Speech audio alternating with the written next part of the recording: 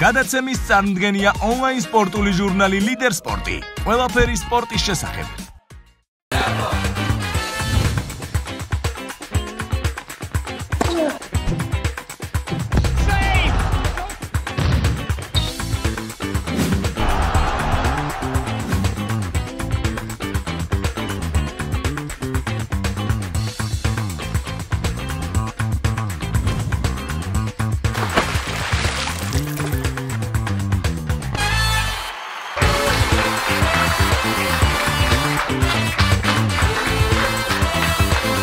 მოგესალმებით მეგობრებო, მე მინდა მივმართო ახლა ჩვენს 21 წლამდელთა ნაკრებს.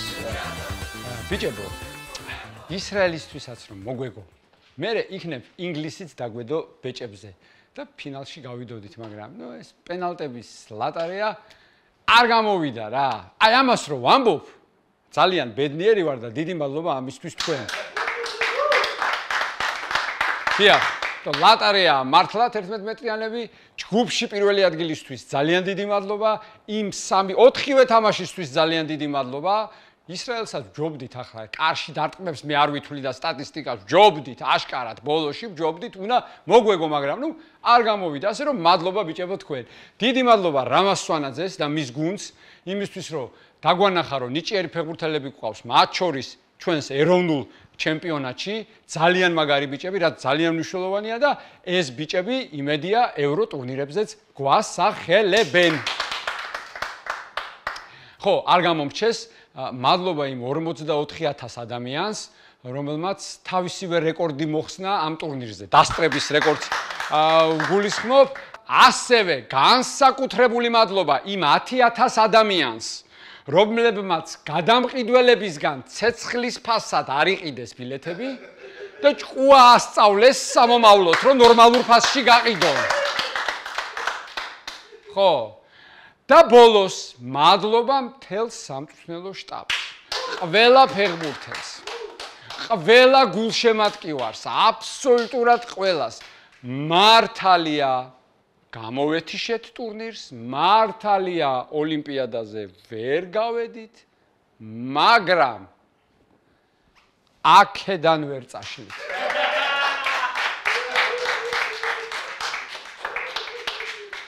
მე ძალიან ამაყი ვარ ჩვენი 21 წლამდელთა ნაკრებით და ვიქნები ყოველთვის ისეთი თამაშები გვაჩუქეს და ისეთი ჯგუფი მოიგეს.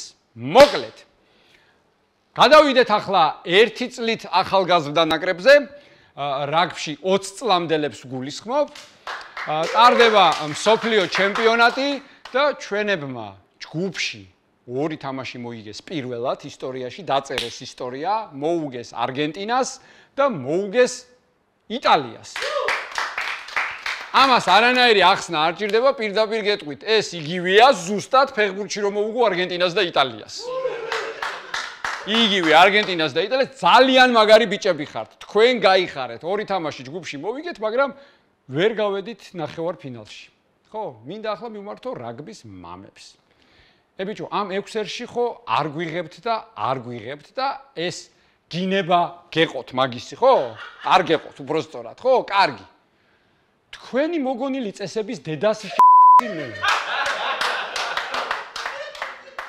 ჯგუფში ბიჭო იგებ 2 თამაშს 2 ფავორიტთან, არგენტინასთან, იტალიასთან და ჯგუფიდან ვერ გადიხარ. რა უბედურებაა, დაამატეთ კიდე 1 ჯგუფი და გავიდეს 2 გუნდი და მეოთხეთ ფინალები იყოს, არ შეიძლება თქვენ დედა რო.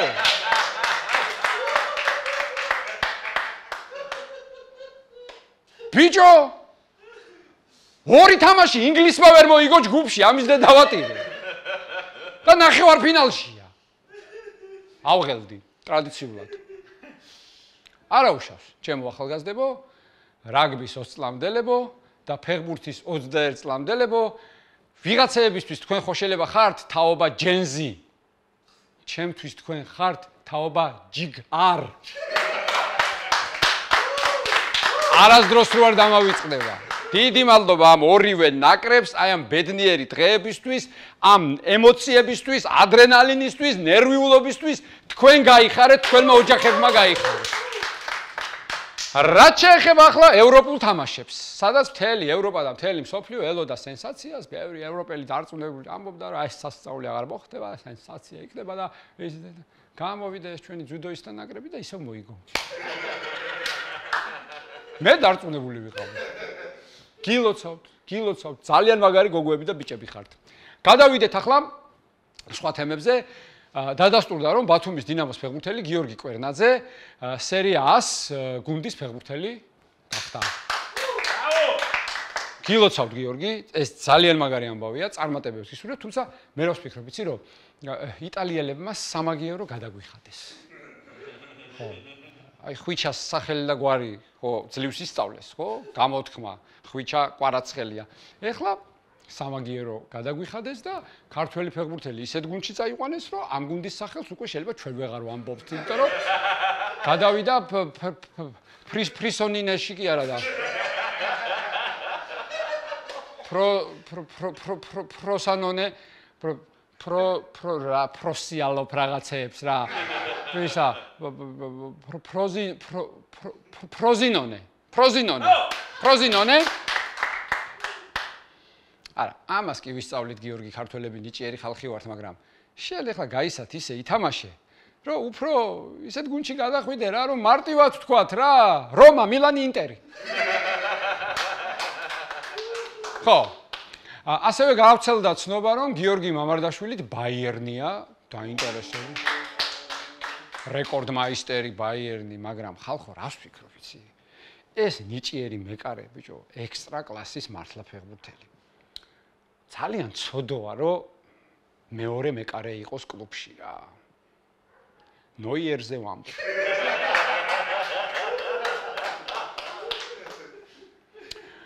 და ბოლოს გავრცელდა ინფორმაცია, რომ FIFA-ს გადაწყვეტილებით მალე შეიცვლება თამაშგარეს დაფიქსირების წესი, კერძოდ მოთამაშე მთელი ტანით უნდა იყოს წინ და მხოლოდ მაშინ დაფიქსირდება ოფსაიდი, ანუ თამაშგარე მდგომარეობა. კაი, გავიგე, ახლა უნდა განვითარდეს ყველაფერი წესები იცვლება, მაგრამ გული რაზე მწყდება, იცით? აი, გავა წლები, ხო, გაიზრდება ახალი თაობა, უყურებენ ჩემპიონთა ლიგის, ძველ ჩემპიონთა ლიგის ვიდეოებს და იქ იტყვიან, მე რომ აჰა ძმაო, სად არის რეალი თამაშგარეში?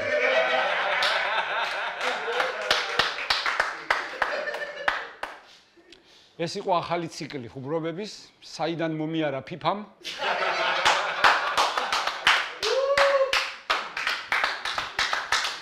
თქვენ კი გამოიწერეთ ლიდერ სპორტის YouTube არხი, იქ რაც ჩამოვთვალე ყველაფერია, ბევრი წარმატებები წინ გველოდება, ესეც იქ იქნება და გელა კორძაძე ვიპოვე, კაცო. ვიპოვე ვანში ჭამდა შაურმას. ეგეც იქნება.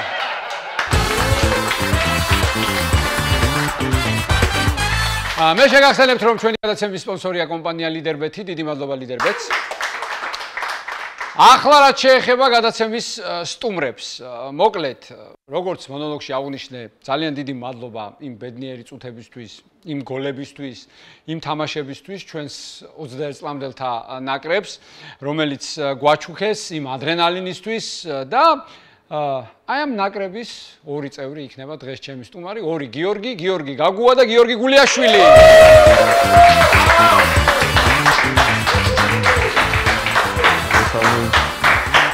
მოგესალმებით, გამზადით ბიჭებო.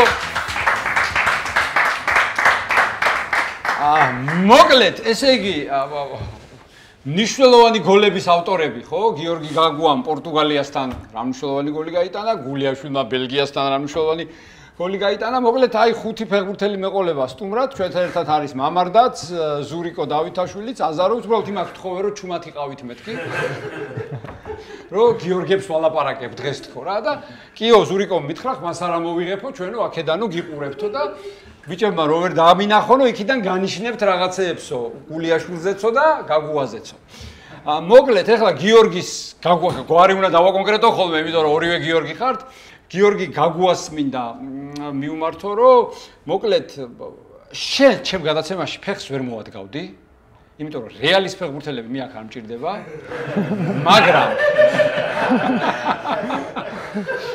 მაგრამ აი უნიონმა გიშველა და ალავესში რო დაბრუნდი, იმან ხო საერთოდ გიშველა და მე თამაშის მერე ხა თქვენ რა თქმა უნდა ვარჯიშობთ რაღაცა, მე მაინც დავლებ და ალავეს შენთან ვიქნები რა. კარგი, ახლა სერიოზულად რო ვთქვა, სანამ გადაცემას ახუმარო, უნდა ვიხუმროთ ბევრი ისტორიებიც გავიხსენოთ, რა თქმა უნდა, მაგრამ მინდა გითხრათ, რომ ძალიან დიდი მადლობა უნდა გადაგიხადოთ, მართლა, იმიტომ რომ სიკვდილის ჯგუფი მოიგეთ.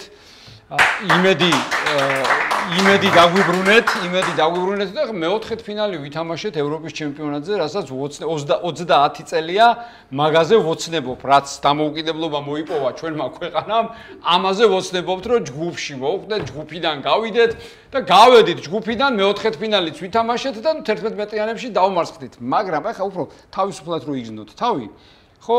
რაღაცა ვიდეო მაქვს მომზადებული გიორგი განსაკუთრებით შენთვის, გაგუა გიორგისთვის, გამოუშვით.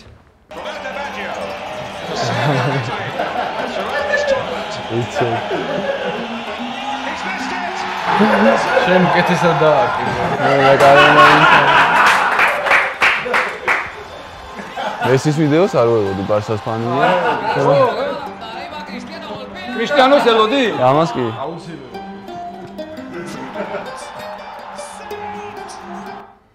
მოკლედ, გიორგის ვეთანხმები გულიაშვილს, რომ ეხა მბაპეზე ვერ ვიტყვი, მაგრამ იმ სამზე უკეთესად შენ დაარტყი, რომ კარში მაინც დაარტყი და ხო, სტატისტიკაა, კარში დაარტყი და იმათმა გამაზეს. მოკლედ, აი ესეთ ფეხბურთელებს აქვს პენალი გაფუჭებული. მე კიდე აქ ზიკო შემეძლო მომეძიებინა და კიდე ბევრი დიდი ფეხბურთელი, მათ შორის ქართველიც, ასე რომ ყველა დიდ ფეხბურთელს 11 მეტრიანი გაფუჭებული აქვს, გამორიცხულია. თან ეხლა რობერტო ბაჯომსაც გააფუჭა, ხო? ბრაზილია მაგით გახდა ჩემპიონი. ასე რომ ამითი არაფერი არ მთავრდება, პირიქით ამით იწყება ყველაფერი. გიორგი, არ ინერვიულო. ხო, ასე რომ დავიწყოთ ეხლა. ეხლა გადავალ გულიაშვილთან, თორე ეწყინება. კი.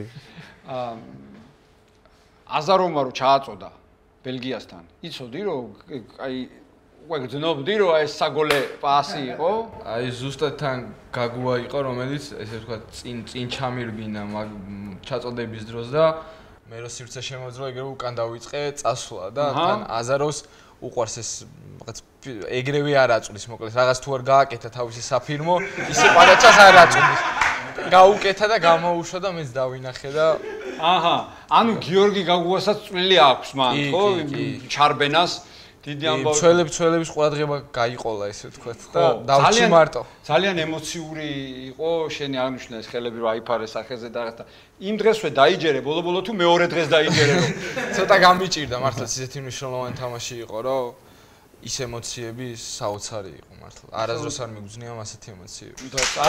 საოცარი. სტადიონზე რა ხდებოდა? საოცარი. მართლა. აქამდე გითამაშია ამდენი მაყურებლის წინაშე? ამდენი მაყურებლის წინაშე პირველად ვითამაშე. ანუ ბოსნიაშიც არ დადის ამდენი ხალხი? მაგდენი ხალხი არ დადის. არ ვითამაშია. თორე ისე დადიან ბოსნიის ჩემპიონატზე, ანუ კომაგები არიან. კი, ფეხბურთი ძალიან უყვართ და სტადიონზეც დადიან. ეხა გიორგი გაგუას რო უყურებ, სულ მგონია რომ აი ახლა საჯის სასტვენსაც გავიგებ, იმიტომ რომ რამდენი ეს კაცში გამოჩნდა, იმდენი ჯარიმა იყო მოწინააღმდეგეზე. იმდენჯერ მოწინააღმდეგე დააჯარიმა. არ იძლეოდა ეს საჯი. რატო არ იძლეოდა ამ კუთხეს? არ ევასებოდა, ვერ იგებოდა. რა არ ევასებოდა რა. კაი, დავიწყოთ ახლა თავიდან. კენჭისყრის შედეგები რო გაიგეთ. აი რა ემოცია გქონდათ? ნიდერლანდები, პორტუგალია, ბელგია. ევროპის ჩემპიონატზე მე ვინ უნდა შევხვდეს ხო ჯგუფში? ფავორიტი ყველა ჩვენთან იყო ხო ჯგუფში ვინც? მართალი გითხრათ თუ მოგატყუოთ? მართალი გითხარი. მართალიო გითხრათ, ცოტა თავიდან ცოტა შეგვეშინდა, მაგრამ ხო. მე რო ეხა დავფიქრდით და გავაანალიზეთ, რომ ძალიან დიდი შანსი გვაქვს, რომ ჩვენი თავის წარმოვაჩინოთ. მანდ უკვე დავიჯერეთ, რომ შეგვეძლოთ თან ეხა ინგლისთან რომ წინა 2 წლის წინ ნოემბერში ვითამაშეთ, მოვიგეთ ეგეთი დონის გუნდებთან რომ დავინახეთ რომ შეგვიძლია თამაში, ძალიან ისე შევხვდით რა. თან რო შეიგრიბეთ სვანაძემ რა გითხრათ?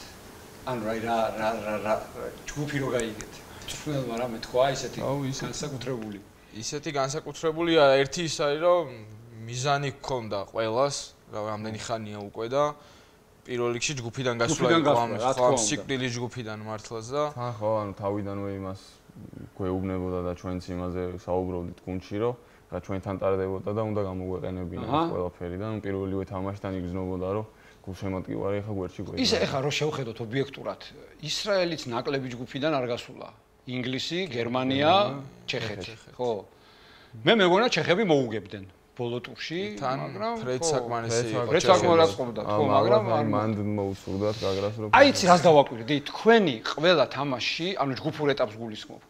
მეორე ტაიმი იყო რადიკალურად განსხვავებული. ანუ აი აქ რას ამბობდა მწვრთნელი, აი როგორ შეგცვალათ. მე სამივეჯერ მეგონა რომ სხვა გუნდი გამოვიდა. განსაკუთრებით ბელგიასთან 2-0-ის მერე.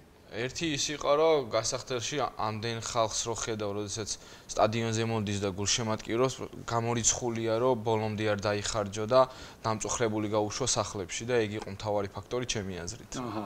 თან ახლა ბელგიასთანაც 2-0-ს რო აგებ პირველ ტაიმს უკვე დასაკარგი აღარაფერი აღარ გაქვს და ამიტომ გამოდი იომე ითამაშე. ინგლისკებზე მიდიხარ, რადგან დაუშვათ პირველი ტაიმი არ წახვიდოდი, ამიტომ თან ახლა ცოტა ვაკვირდებოდი ჩვენ ბელგიასაც პირველ ტაიმში ასიზავდნენ როგორ და მაგის მიხედვით მე დაუპირისპირდი. აჰა, კარგი. კარგი. ან მანდ მოგებაზეც შეგვეძლო გაქაჩვა, როგორ გონია? 10 წუთი რო ხონდა ალბათ კი. ალბათ კი, ვექაი. აი ეს გვაკლდა აქამდე მე მგონია ესეთი შევართება რომ აი 2-2-ია და არა 10 წუთიც რო გონოდა ბელგიას მოუგებდით ძალიან მაგარი მიდგომა აი ეს ჩემპიონატი რითი დაგამახსოვრდებათ ანუ აი რაღაცა აი წკაპ რაღაც მომენტები რა არის თქვენთვის სიმბოლო ამ ჩემპიონატის რა ჩვენ გოლებით რა გოლებით მაგრამ მაგას რო პორტუგალიასთან გოლი და ბელგიასთან გოლი. მაგას რო თავი დავანებოთ, ნუ ხალხის ახლა თანადგომას რასაც გრძნობდით, სანამ დაიწყებოდა, რო დაიწყო და შემდეგ დღემდე, ალბათ ეს ეტაპი ჩვენ ცხოვრებაში გარდამტეხი იქნება. ანუ მართალი ხარ. მე მაგალითად ახლა არაზოს დამავიწყდება, აი ფეხბურთელები და მწვრთნელი, აი უბრალოდ მომენტები რო ავიღო. ხო? მე არ ვამბობ გოლებს, რა თქმა უნდა, ეს თავისთავად მთავარია, მნიშვნელოვანია. ჩემთვის არის მაყურებელი თავისთავად ძაღლი და აი საფირმო და საკულტო არის გაგნიძე ყავარჯნებით. კი, მართლა. რომელიც ვერ დასვეს. გაგნიძე და შოთიკო ნონიკაშვილი, რომელიც განაცხადში ვერ მოხვდა, მაგრამ დარჩა ჩვენთან ერთად. ჩვენ გვერდით იყო მთელი ამ დროის განმავლობაში. წამი არ ყოფილა ისე რომ ჩვენ გვერდით არ ყოფილიყო და გაგნიძე ყავარჯნების გარეშეც ამდენს დარბის? უფრო მეც, ორმაგად მეც დარბის. არ ჩერდება. ვერ დასვეს, ვერ გააჩერდა. ყავარჯნებით ისე იყო. ბოლოს დაყარა. მომენტ ბევრი ირბინა ერთი. როკეთებოდა GPS-ი. მე დარწმუნებული ვარ რომ ყავარჯნებით რო შემოეყვანათ ეგ ბიჭი დარწმუნებული ვარ რომ ითამაშებ. 100% დადებდა. ისეთი შემართებით იყო. აი ეს შემართება გვჭირდება რა, ძალიან მაგარია. საქართველოს თამაშზე რომ ბილეთებზე წეწვა გლეჯვა იყო, ხო? აი ეს ხო თქვენი დამსახურებაა. იცოდით საერთოდ რა ხდებოდა, რომ ბილეთი არ იშოვებოდა ბოლო თამაშებზე განსაკუთრებით. იმდენი SMS-ი შემოდიოდა სოციალურ ქსელში ბილეთებზე ჩვენს მიმართ რომ აი არ ვიცი, მართლა ჩვენც ვერ შოვა, ანუ ოჯახის წევრებზე აღარ გქონდა ბილეთები მისაცემი რომ ეხა ბოლო თამაშზე ისრაელთან UEFA-მ კიდე დაგვითმო ბილეთები. რო კიდე გვეყიდა ბოლო დღეს თამაშის დღეს კიდე 5-5 ბილეთი დაგვიმატეს თითოეულ ფეხბურთელს, თორე ვერ ვშავდით. ხო. და მაგიტო იყო რამოდენიმე წინა თამაშები, მაგიტო იყო რამოდენიმე ადგილი თავისუფალი, რომ რაღაც ადგილები UEFA-ს ეკუთვნოდა და არ ჰქონდათ უფლება რომ გაეყიდათ. და ეხა ამ ისრაელთან თამაშზე ისეთი სიტუაცია იყო, რომ უკვე ფედერაციამ მოთხოვა და დაგვიდასტურეს და ვერ მიხვდა UEFA რომ ხალხი არის და მოგვეცი და ჩვენ მოვიყვანთ ამ ხალხს. ხო, იმიტომ რომ UEFA-ს ვერ მოყავდა რაღაც ადგილებიც არიელი იყო, ამიტომ. ხო და თბილისში რა თქმა უნდა UEFA-ს მოყვანა ამდენი ხალხი იყო, გარეთ იდგა ხალხი და ბილეთის პრობლემა იყო.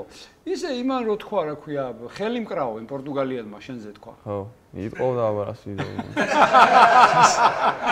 მე თან წითელი ბარათი მიიღო, ცუდი დღე გამოდგა. საათ იყო იქ ხელის კვრა მე ვერ დავინახე და რა ვიცი, ბრძოლა იყო ჩვეულებრივი. თან პორტუგალიელია ხა ესპანეთში და პორტუგალია სტილით ხა წააგავს ასე თუ ისე და იქ ესპანეთში ეგეთ რაღაცები ჯარიმებს არ მიდებენ და რაღაცისთვის ხომ დაიბრალებინა ალბათ ის შეცდომა და მაგიტო. ხო, რა ხელი მკრავო, გაგუამო. ისე ბევრი ვარსკვლავი ყავდათ ამ ჩვენ მეტოქეს, ხო? უკვე მომავალი კი არა, უკვე აი გამოკვეთილი, ხო? მან ნიდერლანდებსაც, პორტუგალიასაც, ამ მაგარ კლუბებში თამაშობდნენ რაღაც. აი ხა თქვენ და მე ინტერესი აი როგორ არის, ანუ თუ ვინმე თუ გამოჩნდა, გავიგე რომ ალავეში დაბრუნდი და ეს ძალიან მაგარია, სარაევოში თამაშობდა, ეხა ქუთაისის ტორპედოს უნდა ეთამაშო. ამ თამაშისთვის როგორ ემზადები ეს ცალკე თემაა, მაგრამ აი ვინმე გამოჩნდა კიდე უფრო მაღალი დონის კლუბი დაინტერესდა თქვენ თუ არ შეიძლება ამაზე საუბარი არ ვილაპარაკოთ. კი, როგორ არ შეიძლება, უბრალოდ მე თვითონაც არ მისაუბრია ჯერ ჩემ აგენტთან, რადგან ეხა ეს პერიოდი რო იყო, ჯერ არ ვიცოდით ოლიმპიადაზე გავიდოდით, ვერ გავიდეთ ამ პლეი-ოფზე ის, ჯერ მაინც თავს იკავებდა რომ არ გადავრთულიყავი სხვა თემაზე, იმ შეკრების დროსაც არ მელაპარაკებოდნენ. ხან დღეებში უნდა შევხვდეთ ეს და დავხვდებით დავილაპარაკოთ, მაგრამ ჩემი პირველი სურვილი და მიზანი არის რომ ალავეშის პირველ გუნდში დავფუძნდე და იქ ლა ლიგა ითამაშო. რა თქმა უნდა, ძალიან მაგარი ამბავია.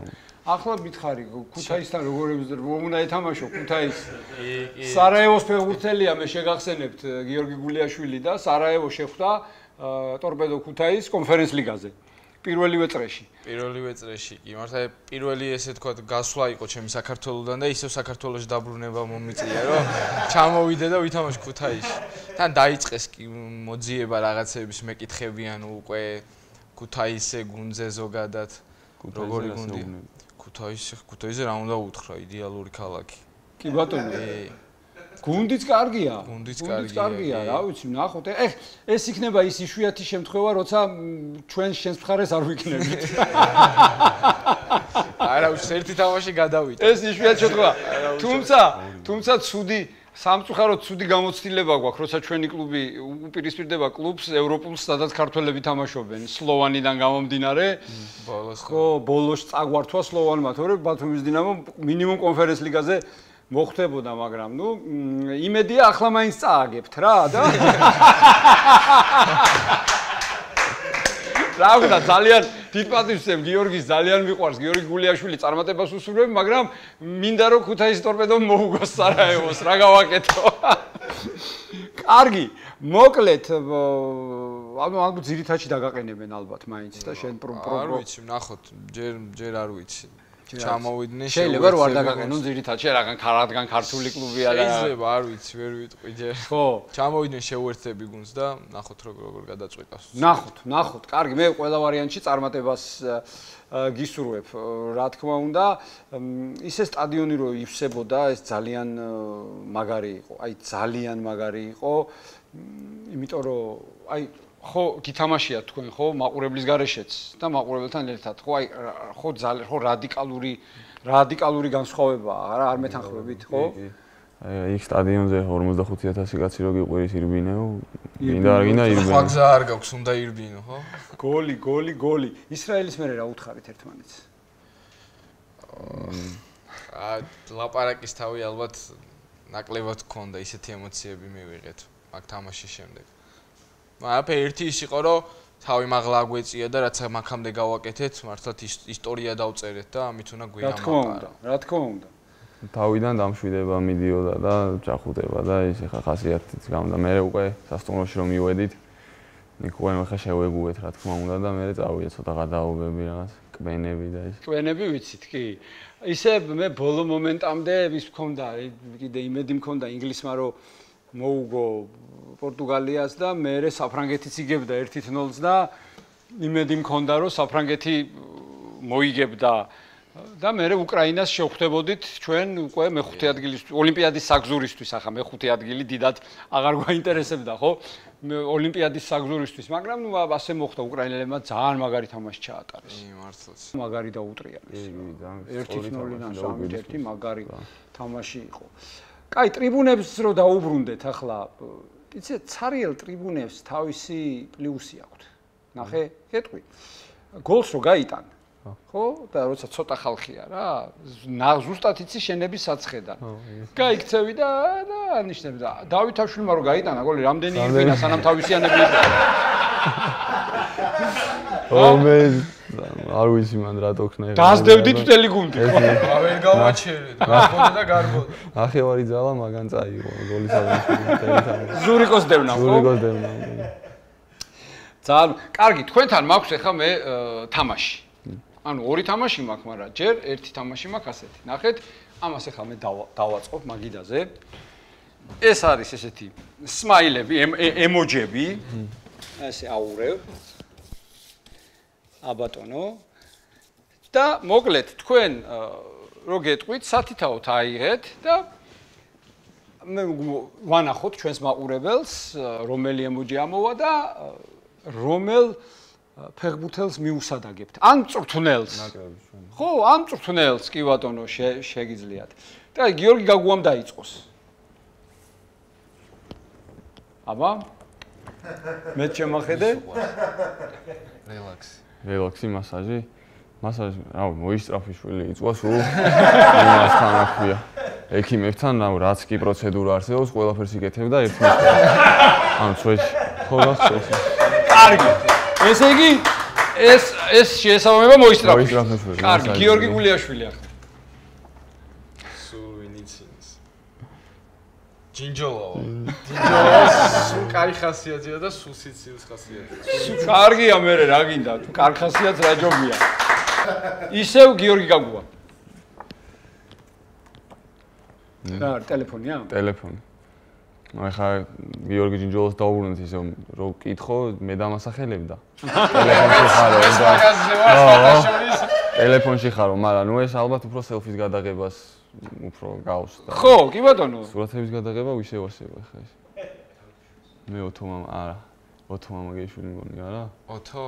ხო. იყოს ოთო. ოთო მამა. იყოს ოთო მამაგეიშვილი. კარგი. სელფები იყოს ოთო მამაგეიშვილი. გიორგი გულიაშვილის ჯერია. ბურგერი. ამაზე ალბათ კაპანანძე, კაფა უყვარს ბურგერები? უყვარს. არა მხოლოდ ბურგერების. კარგი, შენ ჯერია გიორგი. PlayStation-ი ალბათ. PlayStation-ზე რავი, მამარ დამახსენდება, თავისი ყუთით მოვიდა.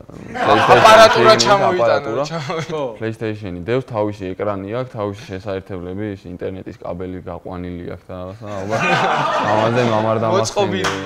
ანუ ეს ერთი ერთზე მამარდა. მამარდა. გულიაშვილი გიორგი. ვა, ლუდი გაიჩითა. ეხა ბოლო პერიოდიდან გამომდინარე ხორხელს ვიტყვი.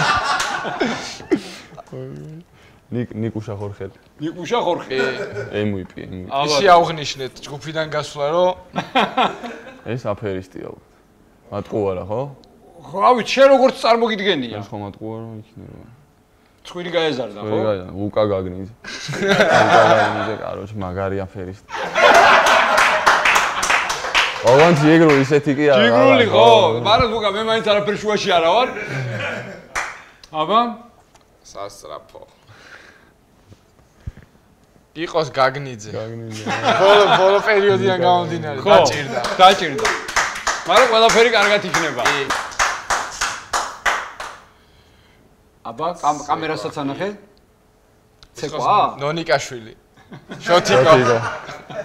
ჩემ ლაივში დამკვრელები რო დაგვახვედრეთ. ვიდეო გავსევდა და კარგი, ისე იცეკვა.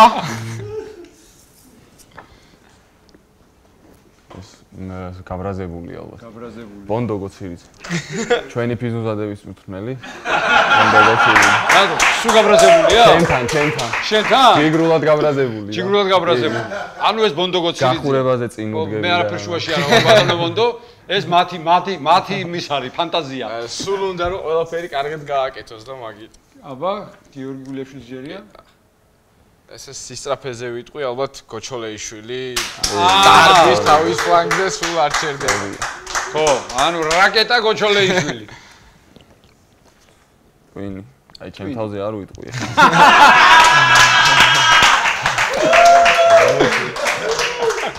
ვინი ალბათ ხა როგორც გუნდის კაპიტანი და შუი ხერხემალი და ის მექვაბაზე. კი ბატონო, მექვაბიშვილი, ა ბატონო. ჯოკერი ალბათ მე იმ გოლის მერე. კი ბატონო, ბელგიასთან გოლის მერე. კი, ეს არის გულიაშვილი, აი. ეს სუისაც ზინავს. ვის ზინავს? ვის უყვარს ძილი? პორტუგალიის დაცვა რო იყოს ეს იდეალურია, იდეალური. პორტუგალია. განსაკუთრებით მეორე გოლის დროს. საზონომა რო გაიტანა. საზონომა რო გაიტანა. ხო, ეგ მთლიანად დაცვა ეგ. მთლიანად დაცვა ეგ. დაცვის ხაზი. და ტირილი. ტირილი, მეც ვიტირე, ყველა მიტირა. მთლიანი საქართველოს ნაკრები ისრაელის თამაშის შემდეგ. ხო, ნუ ასე ყველამ ვიტირეთ ახლა. ყველამ ვიტირეთ. ნუ რას იზავ, ხდება 11 მეტრიანები, იმიტომ არ მიყვარს არასდროს ეს 11 მეტრიანები. კარგი, კიდე ერთი თამაში მაქვს თქვენთვის, მაგრამ სანამ ამ თამაშზე გადავალ, მინდა რომ გიორგის ვკითხო ახლა გულიაშვილს. ესპანეთს ასე თუ ისე ვიცნობთ და ვიცით რა ხდება. ბოსნიაში აი რა როგორი ქვეყანა, როგორი ხალხია, ანუ რამდენად გავართ ჩვენ? ანუ ბოსნია ზოგადად ქალაქი სარაევოზე ვიტყვი, სადაც ცხოვრობ.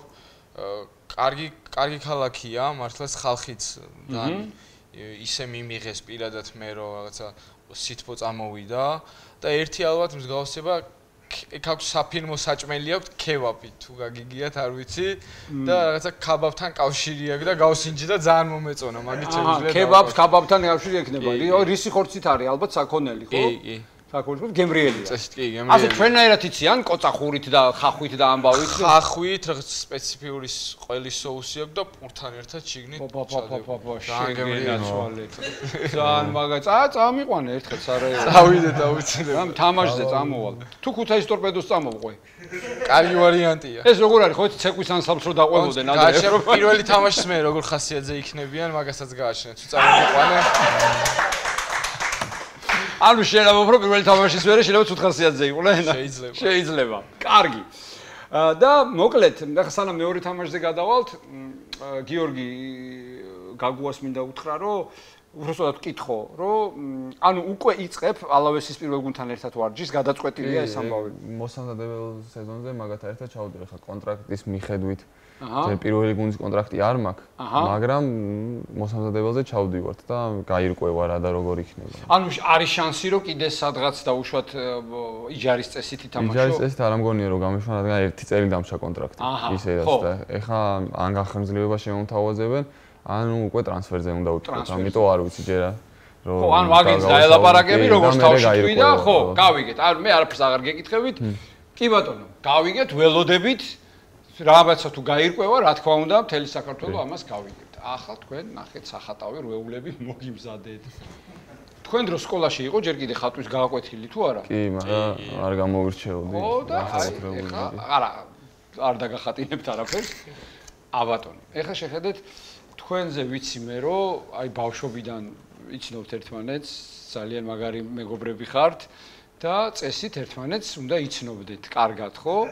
აი ხა ტესტი მინდა ჩაგიტაროთ, რამდენად იცნობენ ძმაკაცები, კოლეგები, თანაგუნდელები ერთმანეთს და ვნახოთ რა გამოგვივა. ეს არის ძალიან მარტივი თამაშია. მოკლედ, შეკითხვები მაქვს ჩამოწერილი და თქვენ უნდა დაწეროთ ოღონდ წინასწარ, რომ მე გადაკეთებას არა ვართ რა. გულიაშვილი წერს გაგუაზე, გაგუა წერს გულიაშვილზე. ბოდიში გვარებით მოგვართავთ, იმიტომ რომ ორივე გიორგი ხართ. ორივე წერთ. პირველი შეკითხვა არის გიორგი გულიაშვილთან. გაგუას საყვარელი საჭმელი. შენ წერ შენ საყვარელი საჭმელს და ის წერს რაც გონია და აბა თუ გაარტყავს. დიდი ასოებით დაწერეთ, რომ დაინახოს ჩვენმა მაყურებელმაც. მე მაქვს პასუხი. აბა? ჩემი არის ბურგერი. ხინკალიო. კაი, ეს ერთი ვერ გამოვიცანეთ. ეხლა ვეკითხები გიორგი გაგუას. გიორგი გულიაშვილზე. მისი საყვარელი კლუბი.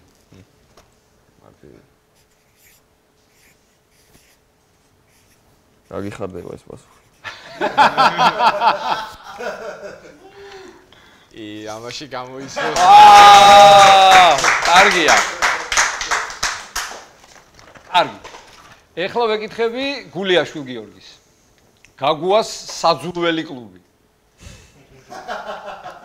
ისევ ბარსელონას წერენ. ესეც გაგიხარდება. აბა? რეალი. რეალი მათე. ვა! მამენ ბაიენსაც მიუწერდი. ბაიენს არე გამოსილება გვაქვს.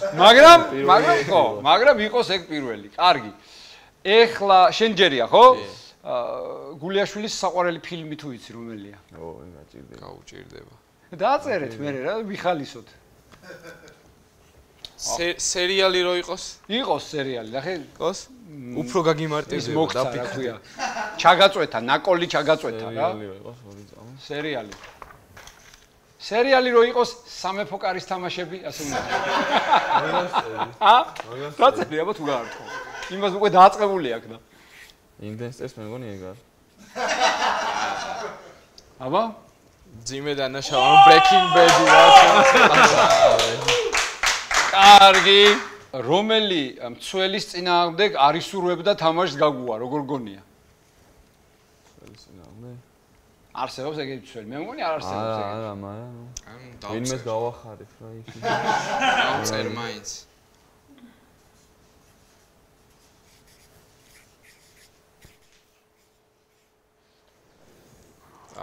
ვანდაიკი რამოსი დავწერე მე. ესპანურს მაინც ვიცნობ ხა ვანდაიკი. აჰა, კი ბატონო. კარგი. ეხლა გიორგი გაგუასთან მაქვს შეკითხვა. როგორ გონია, როგორ სიმღერას უსმენს გულიაშვილი, ოღონდ ჩუმად? ჩუმად, იცი როგორია, ის სხვა რო არ გაიგოს და რო არ გაუთხეს რაღაცა ძიაკაცო. რაღაცა რას მიყურებ ძიაკაცო რაღაც ეგეთი. რაღაცა აი პოპი მგონია, პოპის. აბა ვინ შეიძლება იყოს ორი წამი მაფიქრე. მაგაზე მეც არ მოქვს ეს ჩამოყალიბებული პასუხი ვერ გამოიცნო. კაი, მოდი ეს დავაწერინოთ და მე სერიოზულად დავსვავ შეკითხვას, ეგ მაინტერესებს. შეხვარ დაწერე ხა ჩუმად რას უწმენ? გვანახე?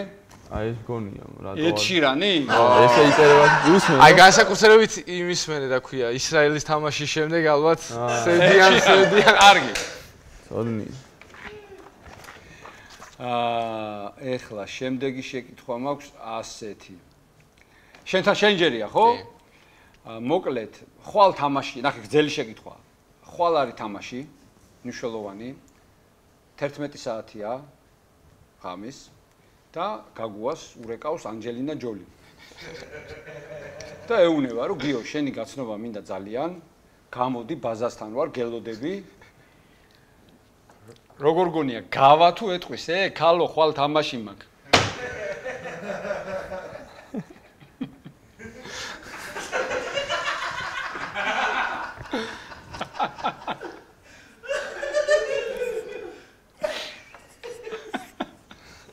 ჩემი აზრით გავა, იმიტომ რომ ქალო, ხვალ თამაში მაქვს.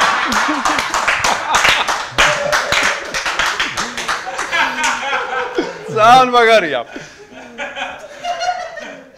კარგი. გიორგი, შენ ჯერია, ხო, გაგუას გიორგი? ფილმი რო გადაიღონ გულიაშვილზე. ხო. ავტობიოგრაფიული, ახლა როგორც ლატანზე გადაიღეს. ხო. როგორც პელეზე გადაიღეს და ასე შემდეგ. როგორ გონია, ვის ისურვებდა რომ ეთამაშა მისი როლი? ვის ათამაშებდა თავის როლს? ვის ათამაშებდი? აი გულიაშვილზე. გავიდა წლები, დაასრულე შენ კარიერა, ხარ 45 წლის და შენზე იღებენ ფილმს. და აი ვის ისურვებდი დღევანდელი მსახიობებიდან რომ ეთამაშა შენი როლი? შენ 45-ის გახდები, მე ახალი თაობაც წამოვა მსახიობების, მაგრამ ცოტა ის ვქნათ რა, ვიფანტაზიურობთ. ალბათ ჯონი დეპს, ჩემი საყვარელი ჯონი დეპი. გარეგნობითაც გვანა. ტომ ჰოლანდს კი. ტომ ჰოლანდს, ჯონი დეპი, ტომ ჰოლანდს რაღაც გაბარიტების პონჩი და. კარგი. ახლა საყვარელი სასმელი დაწერე, აბა. გაგუას. ჩემი? ხო. ახლა ალკოჰოლური არ არის აუცილებელი. ალკოჰოლური არ არის აუცილებელი? აუცილებელია, თუ არ აუცილებელია იყოს, თუ ლუდი გიყვარს, მინდა დაწერე, მაგრამ მე დავწერე. შენ ალკოჰოლური თუ დაწერე? არა. ალკოჰოლური არ დამწერე. მაშინ წერა დამაუწყო. რამდენი? რაღაცა ბევრი დაწერა. აუ, კი, კოკა-კოლა დავწერე, მაგრამ ამ შეკრებაზე იმდენი გრეიფუტის წვენი დალია, მგონი მაგითო გაიტანა ის გოლი. გრეიფუტის წვენი სერიოზული რაღაც. კაი, აი ხა ბოლოში ცოტა ფორმატი იცვლება, ორივე წერთ, ორივეს გეკითხებით. ზოგადად ტელესივრცეში, ინტერნეტ სივრცეში თქვენი ფავორიტი წამყვანი ვინ არის?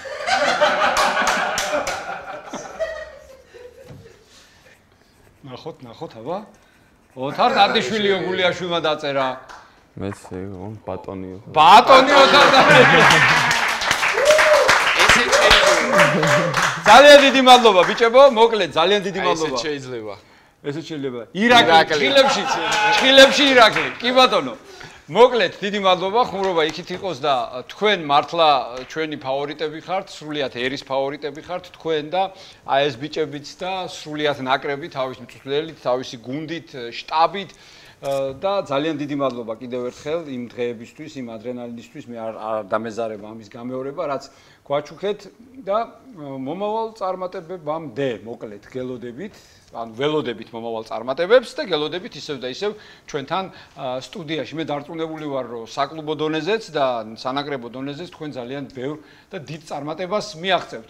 ჩვენი 21 წლამდელთა ნაკრების ფეხბურთელები, ჩვენი გმირი ბიჭები, გიორგი გაგუა, გიორგი გულიაშვილი.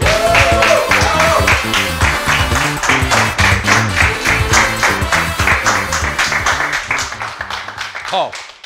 და ბოლოს მეგობრებო, ჩვენმა ბიჭებმა იტალიას რომ მოუგეს რაგბში. ძალიან საინტერესო სიმღერა იმღერეს. ნახოთ ვიდეო. Truman, are we happy goals? Truman, are we happy goals? Truman, are we happy goals? Truman, are we happy goals? ეს ისეთი მოგება იყო კაცო, რომ უნდა იყვირო და ყველას უნდა გააგებინო, რაზეა საუბარი, მაგრამ რატო იმღერეს იცი ეს სიმღერა?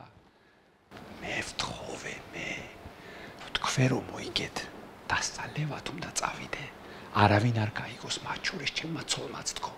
ხო და მიჭიგრეს რა ბიჭებმა რა და ასე ოთარა დასალევად მიდისო და ჩუმად არავინ გაგვიგო.